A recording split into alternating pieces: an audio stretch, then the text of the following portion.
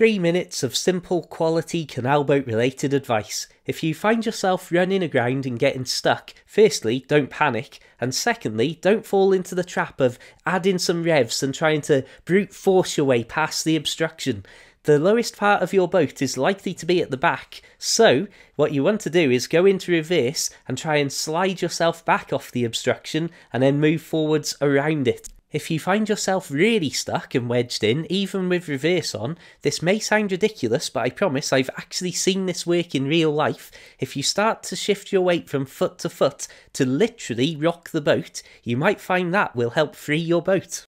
This next tip may give you an insight into my obsessive nature, but if you are passing a service station and you're not in a rush, and if you are in a rush, then perhaps a canal boat isn't the transport you need at that moment, but I would always take the opportunity to empty my toilet tanks. I am speaking as somebody who was using a much lower capacity cassette style toilet on board, with a spare cassette tank as well. However, I always viewed it as a case of you never know what's going to happen. Even recently there's been an unexpected leak in the canal around Ellesmere, and the last thing that you need is to end up caught short with limited capacity for waste on the wrong side of a stoppage, or if you've had boat issues for example. Lift your fenders before entering a lock. This was something I first realised was a huge issue at the Hurlston locks many moons ago, when I found myself entering the lock and not even being able to get my tiny 30-foot boat all the way into it before it had become wedged between the narrow walls in there.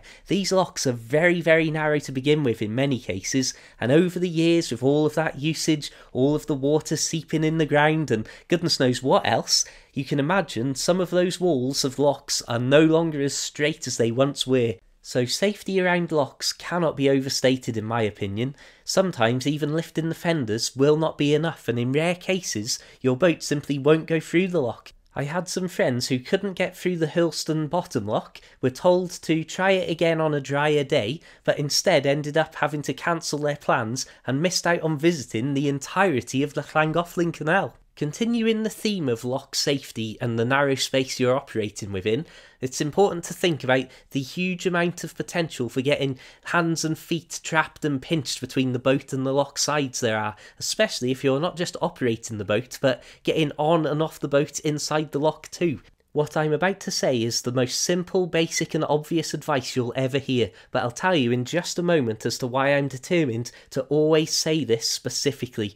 So when you're operating the lock gates, you might find sometimes the gates are really stiff and you might be tempted to try and really push them with all your might. Don't do that. You might also find yourself operating locks on slippy or wet ground or uneven ground, so you need to be very careful, take as much time as is needed and keep your wits about you, because even in the area that I'm from, which is relatively flat in the grand scheme of things and has far fewer locks than a lot of areas of the canal, I know of some incredibly serious incidents that have happened, and believe me, you do not want to be involved in them. You don't want it to happen to somebody that you know or someone that's on your boat, and you also don't want to be the person who comes along to potentially a rural lock as the first person on the scene of the incident and, well, whatever they may end up discovering there.